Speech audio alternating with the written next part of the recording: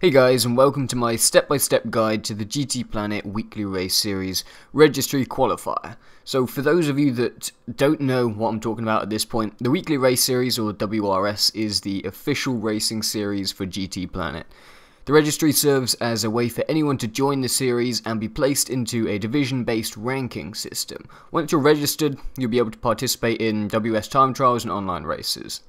You'll find a link in the description of this video to the thread on GTPlanet that explains in full detail how to submit your qualifier and all the rules and guidelines, but this video aims to walk you through the process one step at a time. If you're interested in signing up, I fully recommend reading the thread first, and if you're still confused, then refer back to this video. So assuming we're all now on the same page, let's begin with the first step. Step 1. Register with the GTPlanet forums. Simply go to the forums section of gtplanet.net and register using the form provided. Simple as that. Many of you will already be registered, so log straight in and let's move on to the next step. Step 2. Choose a PSN username. In the past, the registry has required a PSN username with a prefix of GTP underscore and then the name. This requirement no longer exists, meaning you may choose any PSN name that you like. Of course, many of you already have progress in the game with an existing account, so you may choose to register with this account. Whilst the use of a GTP PSN username is not required, many people like to wear this badge with pride, and it would be encouraged to use such a username. If you'd like to use the GTP username, you'll need to set up this account on your PS3. It's important to note that you can only register once. You can only qualify once, so choose wisely which account you want to submit with, as you won't be able to re-qualify with a different username. As an example of using the GTP username, my normal account on PSN is just oink83, however I'll be qualifying for the registry under the name GTP_oink. Step 3. Run the events. Now it's time to get on track. The qualifier this time around consists of 2 events. Let's start with part 1. First, go to the arcade mode section and hit single player. Once you see this menu, choose time trial. Now for the track, the first event takes part at the streets of Willow, so choose world. Then on the first page in the bottom right, choose Willow Springs International Raceway, Streets of Willow Springs. This one here. You'll now see the page for the car choice. Select the courtesy car option at the bottom, and from this menu choose the McGann RS Trophy on the first page here. The colour doesn't make any difference, so choose whichever you want. You may drive in either automatic or manual transmission. When you get to the track, select track settings. The time of day and time progression settings are your choice, although I might advise driving during the day. So we'll set this to somewhere around midday. Time progression again doesn't matter, but slower time progression makes sense. Weather race at start must be at 0%. Weather changeability at start also must be at 0. Crucially, grip reduction on wet track / track edge must be on real. Now go to driving options. Again, transmission can be either manual or automatic. Front tyres must be comfort soft, as do the rears. They must also be comfort soft. Driving line may be on or off. Blind spot indicator also may be on or off. Active steering must be off. Traction control may be on or off. The level at which is your choice, whichever your preference is. Active stability management may be on or off. ABS may be on or off, again at whatever setting your preference is. Skid recovery force must be off. And again, controller steering sensitivity may be whichever your preference is. So now it's time to run your laps. The goal here is simple: to achieve the best single lap time that you can. Your lap must be clean as per the rules outlined in the thread that I linked in the description. If you're not 100% absolutely certain that your lap is clean, consider it dirty and keep trying. Okay, so I just recorded my absolute personal best time after days of practice and managed a cracking 4 minutes 59.260. Now it's time to move on to the second stage, but before that we need to save the replay. The replay that you need to save is the best lap replay, so choose save best lap replay. Note that don't choose the save replay option, that's going to save all of your laps. Only the best lap replay needs to be saved here.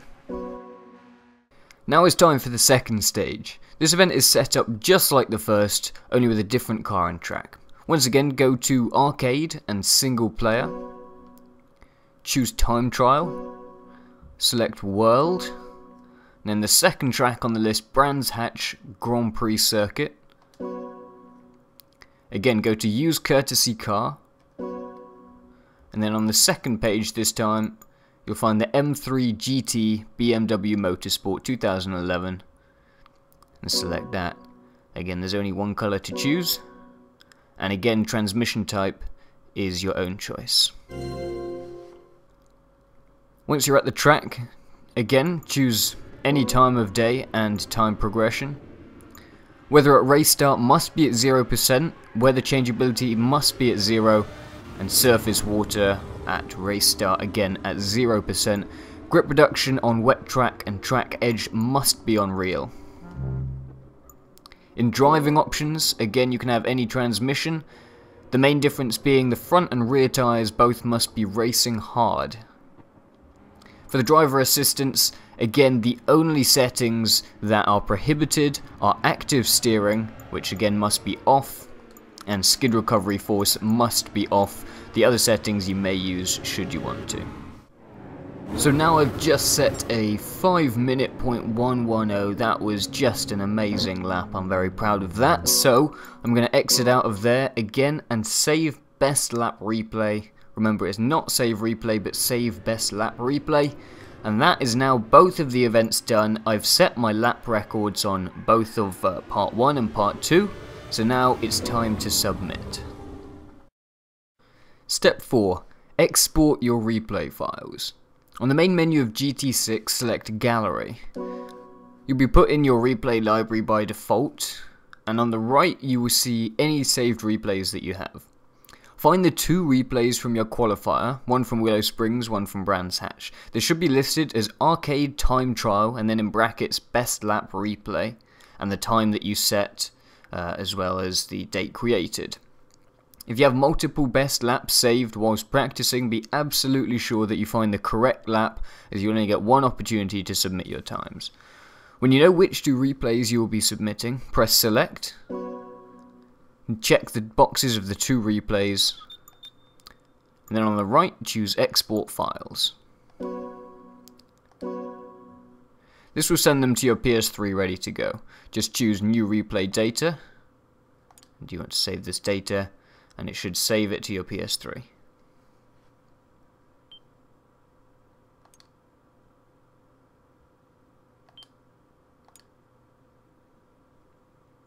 You have 2 replays, so just make sure you go through the process twice. Each time you'll be prompted to select a new save file. Now, quit to the PS3 main menu, and in the Game section, select Save Data Utility, which you should find just above Disk and PlayStation Store. Here you will see your exported replay files. At this point, you will need to plug in a USB memory stick or other external hard drive storage device, and this will allow you to get your replay files onto your computer. If you press triangle and then choose Copy Multiple at the top, select both of the replay files. Make sure it's the correct ones, of course. It shows you some information on the file if you just hover over it. And click OK. Select the destination, which is my USB device. And it will now copy the files onto the storage device, memory stick, whichever it is you have plugged in, and you're ready to go and put them onto the PC.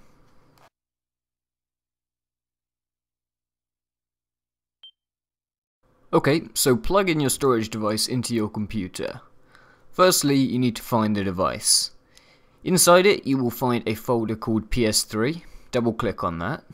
Inside there, you will find a folder called Save Data. Double click on that. and inside there will be your 2 exported replay folders. Leave those as they are. We need to turn these into individual zip files. To do this, right click on the first one, hover over send to, and then choose compressed in bracket zipped folder. Might take a minute, and you will then see a zipped folder, zipped file with the same name as the first replay.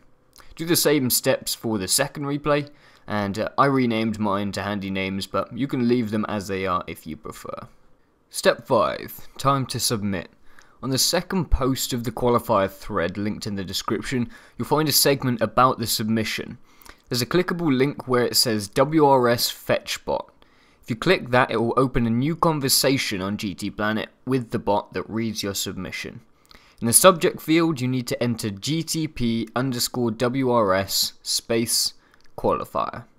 In the body, you'll need to write PSN : space and then the PSN name that you're using. This must match the PSN that you ran your qualifier lap times in. On the next line, write country : space and then the country that you're from. For example, for me it would be UK.